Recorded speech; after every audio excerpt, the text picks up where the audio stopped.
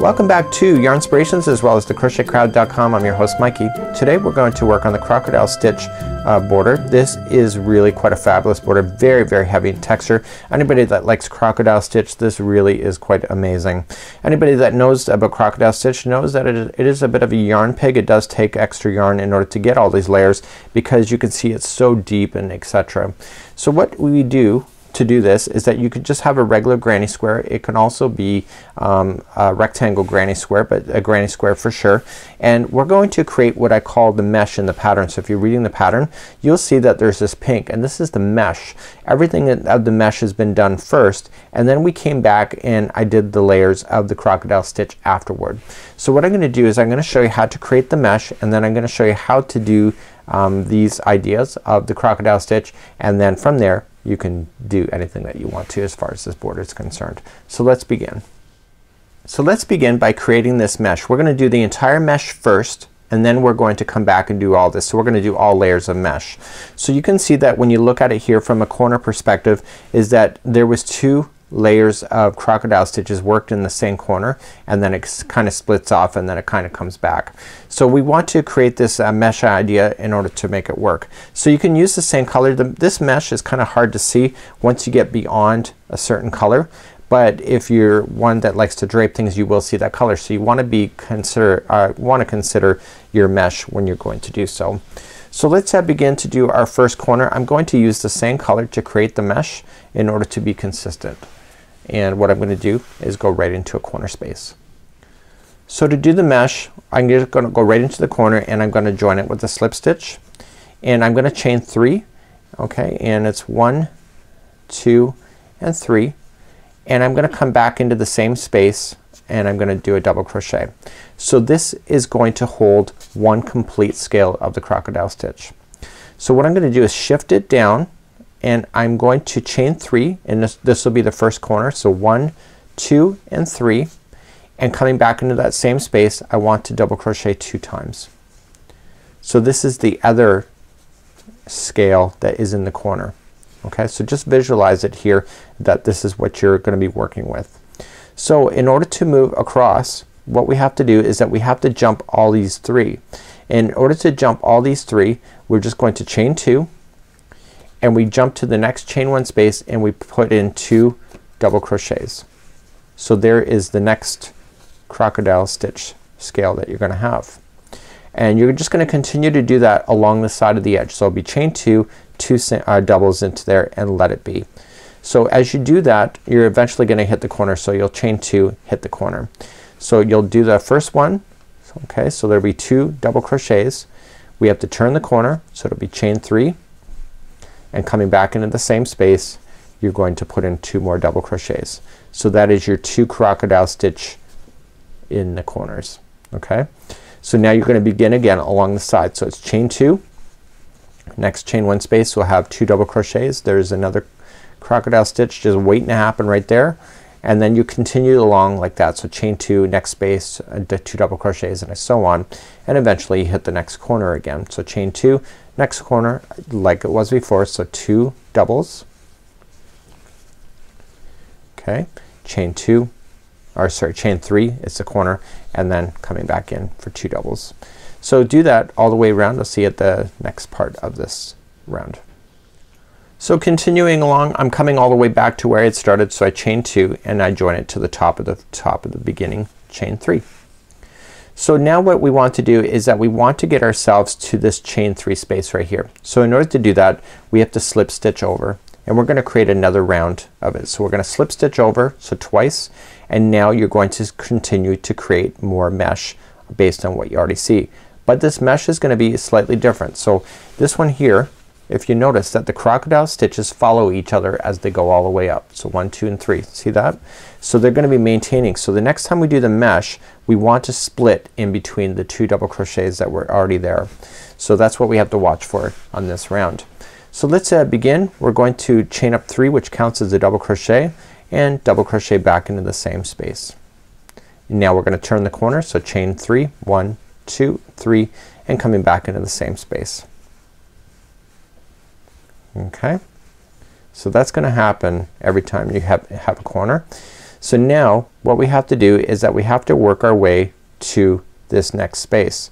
So we have to go into and split these because these are where the scales are gonna sit.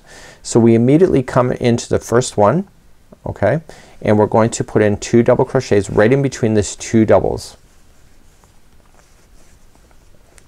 So next time you'll have scales here, here, and here, and then you just continue along like you already see. So chain 2 and just split the next 2 double crochets in the round below and put in 2 double crochets into the split. And you'll do that all the way across. So chain 2 and then split the next 2 and continue right to the corner. So as you make your way to the corner, okay, you're going to split that first one before starting that corner.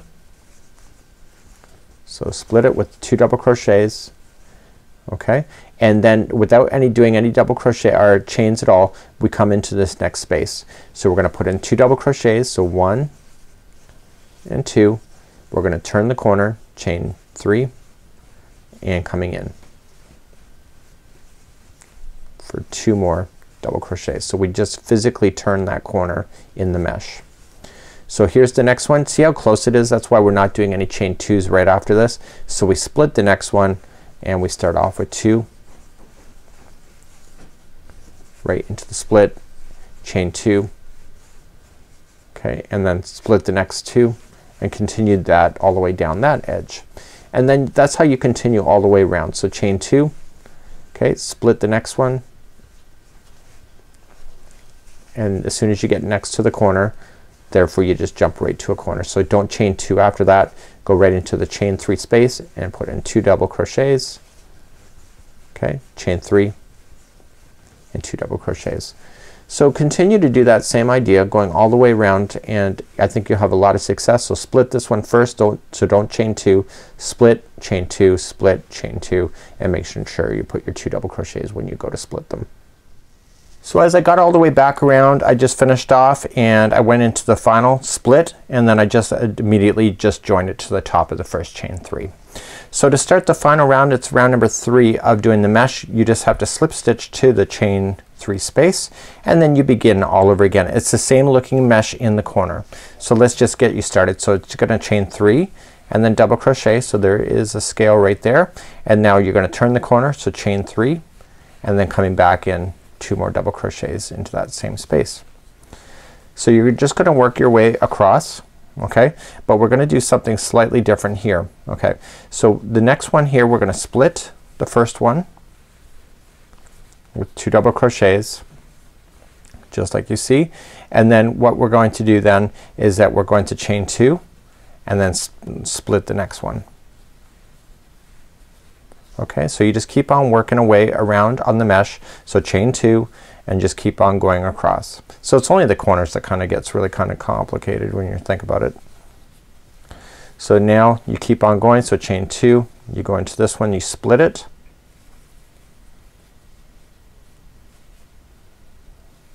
okay, then you chain 2 and then go into the next one here, split it, 2 double crochets, that's what I mean by that, and now you go immediately into the corner. So the corner, remember, are 2 double crochet, chain 3 and 2 double crochet. So then you just continue to go across. So let's just review that one more time. So the first one, you're gonna go right here, just like that, and then chain 2 and then split the next one. So continue to do that all the way around. So coming up, I'm gonna split that final one here, and remember I've already started in the corner, so that's just a matter of just joining it then to the beginning. Chain 3. So the mesh is done. So now I have the mesh growing up, so 1, 2, and 3, and now that's all ready, and now it's time to lay the crocodile stitch on top. Now the way that I designed this is that it's gonna be so simple. I only have to show you a little bit because the reality is once you do it, you do it. It's pretty easy. So we're gonna just fasten this off, do a nice job of that, and then what I want to do then is you want to grab your complementary colors that you would like to do your crocodile stitching. That's gonna go on top of this mesh. So working on the crocodile stitching at this point is a matter of just filling in the mesh. So I've done a Christmas tree like this. This is really quite simple. So what we have is that every one of the splits is a scale. Okay, so you see how it comes down, that's a scale. So every one of these is a scale. So the nice thing about it is that the way that I designed it is just you just follow it around and it takes you right back to where you started. So normally with crochet then is that we usually start at the top and we kind of work our way around, but with doing scale work what happens is that we're gonna focus on the actual post, come down and then back up. So we're actually gonna start at the bottom of the project and work our way around. You can start anywhere that you want and you can see kind of where I joined it here when I went to go do it. So it's actually not a bad idea. So let me show you how to start, and once you see this concept you can do the whole thing basically on your own.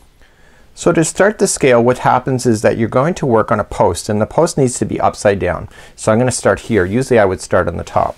So what I want to do is create a slip knot, and I want to work where it's going to split. So I'm gonna work on the interior first. Okay, so you got a scale here, here, anywhere where they're together is going to be one scale. So you can start anywhere that you want, but you have to start on this side in order to do it. So let's begin. We're gonna go into a side post. Okay, so just into the side post of that round, and you're going to attach with the slip stitch like this, and you're going to chain 3. So that counts as a double crochet. So 1, 2, 3. Continuing in that same post, okay, you're going to do 4 more double crochets. Okay, so around that post. So 1, 2, 3, and 4. Once you get 4, see it's going down that post. You see that? So then you have to chain 1 so it can do that bend of the scale, and then you just turn it and go into the friend right next door. So come right across and just wrapping it and going into the post from the other side. Okay, so do you see it? So you're just gonna come into the post from the other side, and you're going to do 5 double crochets going up. So 1, 2, 3, 4, and 5. So every scale on this has 5 double crochets going down, okay, chain 1, and 5 double crochets going up the other one.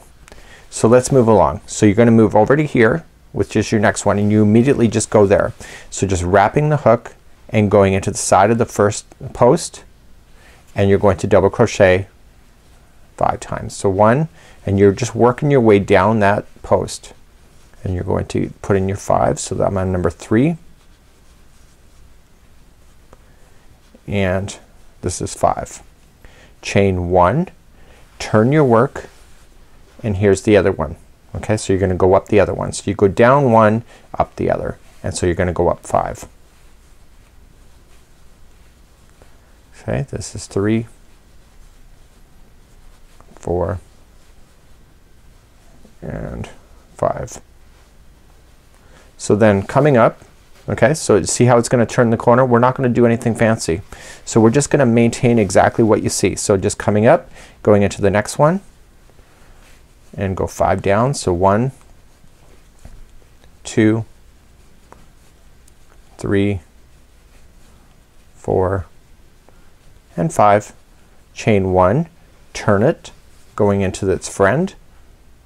See why everything was in groups of 2? So now when you were splitting it, do you see why you were splitting it? Because you're splitting the middle of the scale, and you're keeping those scales aligned.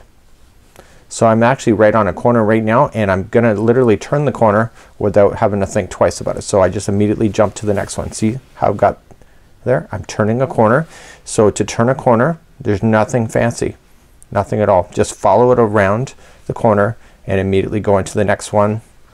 So you didn't see me chain anything, I didn't do anything, I just following it around.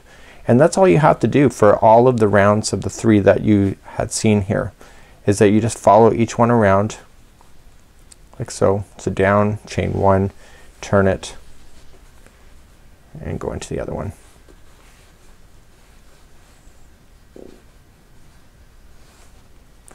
Just like that. So now I'm coming up, and so once you get all the way around, then you fasten off. If you want to keep the same color, then just rejoin it again on the next layer. So you can see I've started and I'm now coming around, and I'm just gonna follow that as I go, and then I'm gonna join it to the beginning. So I'll do that last one here, the split.